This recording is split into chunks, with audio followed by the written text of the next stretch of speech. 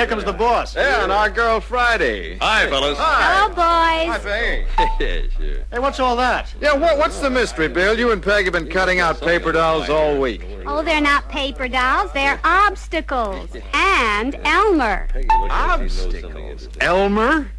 Oh, ask Bill. He explained it all to me, but I still don't understand. Well, we'll get to Elmer and the obstacles in a minute. Tonight, we're going to compare comfort features of the Chrysler Windsor and all GM medium-price cars. Now, we'll make our comparisons with the Oldsmobile Super 88 because it's in the Windsor price class and because it has the same basic body as the other GM cars. So, what we say about the Super 88 will also apply to all GM cars in our price class. The only noticeable comfort difference in GM bodies is the 2-inch longer rear compartment of the Buick Electra, Oldsmobile 98, and Cadillac. This means 2 inches more rear door width and rear legroom. Excuse me, Bill. Yeah? But, why a special meeting on comfort features? Because we've got the strongest story on comfort in the entire industry, Fred. If we can get this idea across convincingly to prospects, we surely will close more deals. In a moment, we're going to examine the GM car side by side with a Chrysler Windsor to see exactly what we can say about comfort. But first, I want to go over some details that'll help us appreciate the importance of selling the comfort of our cars. This book, you might say, is the voice of the people. It contains results of a national survey showing what owners of 1959 cars thought about their new cars. It pins down some facts pertinent to selling Chrysler comfort. For instance, take this question. Is comfort important in selling medium-priced cars? Oh, you bet it is.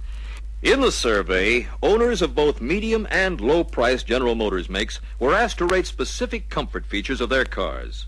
Comparisons of ratings show that Chevrolet owners are more satisfied with the ease of getting in and out, seat comfort, and roominess than are owners of the GM medium-price cars. But here's the point.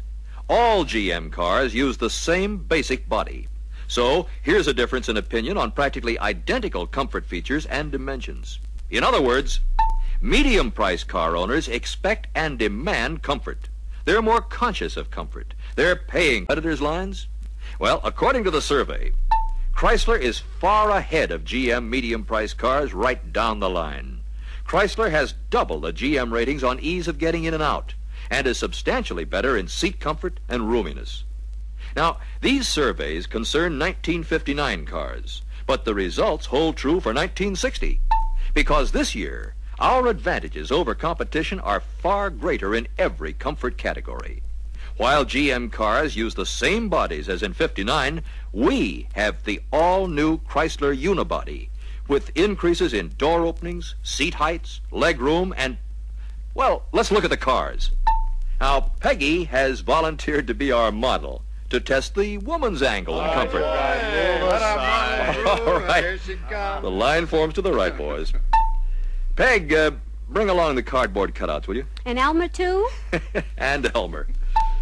Now, as you see, Oldsmobile still has the curved windshield post. This cardboard is an exact duplicate of it. When we put it on the Chrysler later, you'll see how it takes away valuable inches of entry room. GM cars have about 2 inches less front door height, about the width of this cardboard strip. The GM driver must watch his head when getting in and out. Say, Bill, Olds doesn't have two-position door checks. Hey, I almost missed that. No, they don't, Earl. GM passengers have to hold the door open as they squeeze through in tight parking places. On Chrysler, the first position check is ideal in a tight spot. It holds the door open for the passenger as he climbs out. More convenient, more comfortable.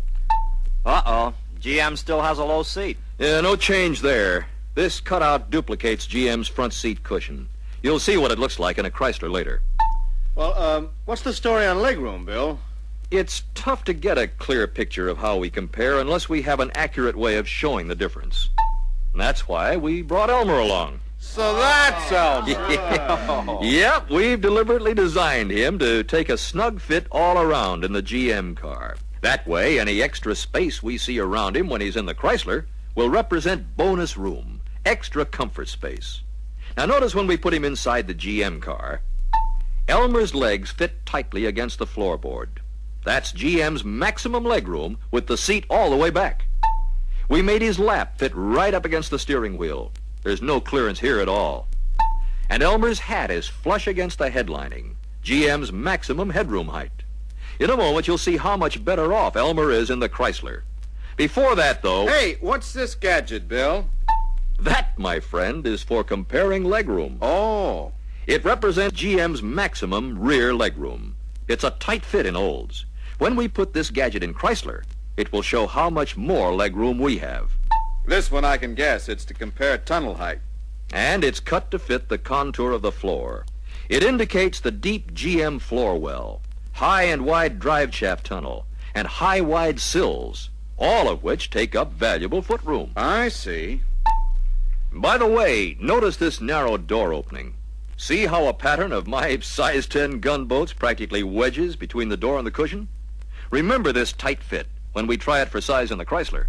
Say, Bill, something I can't understand is why Oldsmobile has such a wide sill. I'm sure they've had plenty of complaints. Why don't they do something about it?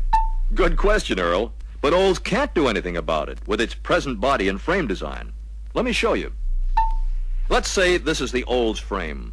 You're looking at a cross-sectional front view of the frame side rails. Now, you see the body on the frame? Notice that the body extends outside the frame. Then the floor drops down around the box section. That's why the sill is wide, why the floor is narrow between the sill and drive shaft hump. By comparison, Chrysler's unibody, with body and frame combined, provides a narrow sill. The sill is actually the side rail. The drop down to the floor is not as deep. Our floor is wider between the sill and drive shaft hump, allows more room for the feet. As we've already made clear, GM uses the same body on all its cars.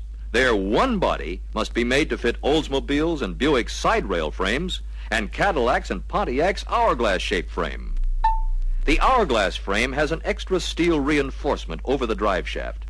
To accommodate this, the hump in the floor pan of the body has to be extra large. Since all GM cars share the same body, they share the same extra-sized tunnel hump, too. I see.